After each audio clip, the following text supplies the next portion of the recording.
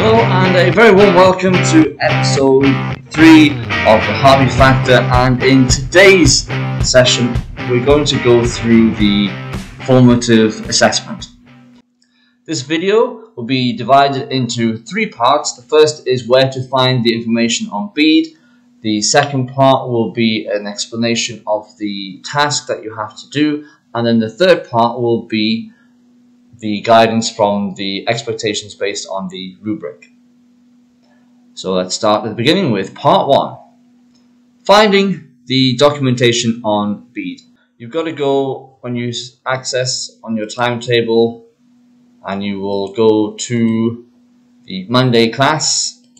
So Monday the 17th of August, you will see that you will have your access to your lesson, the lesson map, before, the during and the after. We're going to click on the before because we're going to do this before the class. The task is to read the task sheet to familiarize yourself with the formative task, and also to read through the podcast script template to familiarize yourself with how a script as a podcast, and the verbal signpost document. So there's 3 key documents: the formative task sheet, the podcast script template, and the verbal signpost. Part 2, let's find out what you need to do. So I've opened up the formative task sheet already. So here is the task sheet. You're going to be assessed on all 4 criteria: knowledge and understanding, investigating, communicating, and thinking critically. So your goal is to create a podcast to explain why the invention or development that you have been researching with your partner the past week is the greatest invention or development of the Industrial Revolution. Your role is that you and your partner are hosts of a podcast, and your episode is discussing the greatest invention or development of the Industrial Revolution. The target audience is people aged 14 to 17, and the situation is that you're working for the History Channel online. They're going to be launching a new podcast channel on Spotify, and they want your podcast to be part of their new season and series. The product. Your product has to be an 8 to 10 minute podcast with 2 individuals, or all 3 of you if you've been in a group of 3. Your podcast must include an introduction to the Industrial Revolution, including the causes of the Industrial Revolution. You must describe why the invention or development that you have researched was the greatest invention or development of all time, basically. You need to explain how the invention or development played a significant role in the development of society during the Industrial Revolution, including the implications. This will give you your reasons and evidence to support your claim. When you're looking at the implications, you can look at and consider the political, economic, social, technological, legal, and environmental factors to support your reason and evidence. You then need to explain how the implications that the invention or development has had on society today. Because we're not just looking, if we're going to decide if something is the greatest invention or development of the Industrial Revolution, it has to still have an impact on society today. So point 4 is where you link the past to the present. Point 5, you do need to explain another invention or development that could be considered the best, but it is not, and therein brings your counterclaim. And then you need to justify why the invention or development you have chosen deserves to be the best invention or development of the Industrial Revolution. And that forms your counter-argument, and then you create your conclusion. So your points 1 to 7 will allow you to apply your knowledge and understanding. It will allow you to apply your communication skills, and it will allow you to structure your podcast using the Toulmin model of argument so that you're able to hit the expectations of criteria D, thinking critically. Your podcast must also include the name of your podcast and some copyright-free music as a jingle. And if you're looking for copyright-free music, all you need to do is to go onto YouTube and look for Audio Library. And they have a selection of copyright-free intro musics that you can cut and edit and put into your podcast as a jingle. So your success criteria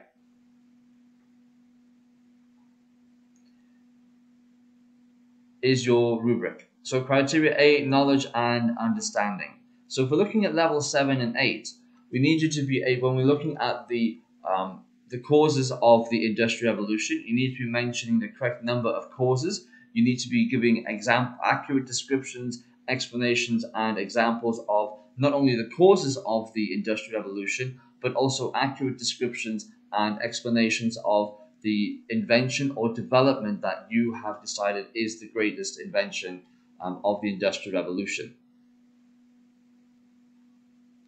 When you're looking at criteria B, investigating, you would have already done the majority of this already last week. The only thing you won't have done was to evaluate the process and results of the investigation. You will do that after you have finished your podcast. Communicating. Now, communicating focuses on how you communicate your information and ideas effectively using an appropriate style for the audience and purpose, and how you structure it according to the specified format, and how you document sources of information using a recognized convention. Now, already in your Big 6 handout, you would have put in the sources of information using the MLA8 format, so you've satisfied criteria C3 by the work that you have in your investigation handout. The way that you structure your podcast and how you use the language appropriate for 14 to 17-year-olds will give you further guidance in the BEAD system. And if you look, I'm going to switch back to BEAD now. You have podcast script template. So if you open that up, so here we see the script template, and you've got two options, option 1 and option 2.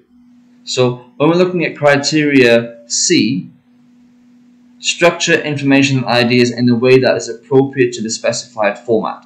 The format is a podcast, and therefore you need to follow the podcast script. But you do have the choice of either following option 1 or option 2.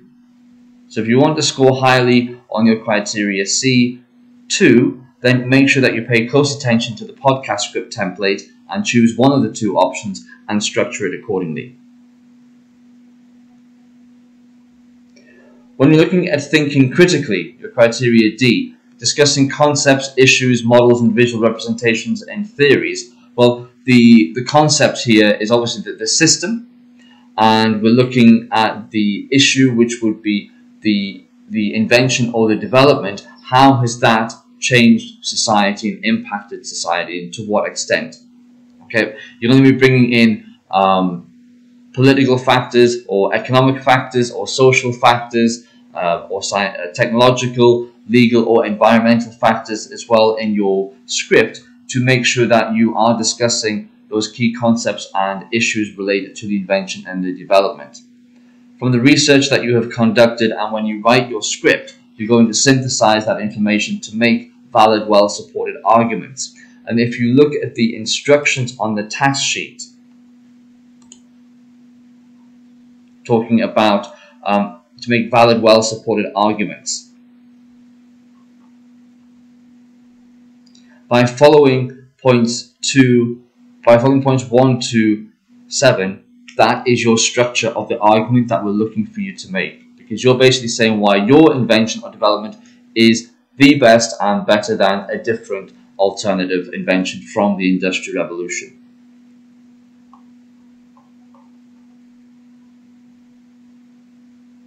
And then we're looking at to interpret different perspectives and their implications. Again, in the instructions, it clearly asks you to look at a different perspective, i.e. a different invention, and also to consider the implications that the invention has had in the past on society and today's society. And when you're looking at the implications, you've got to really look at it and choose wisely from between the political, the economical, the social, the technological, the legal, and the environmental. By the way that it says implications, that's plural, so you've got to have more than one factor that you discuss in your script. So that hopefully explains the requirements and the expectation of the task.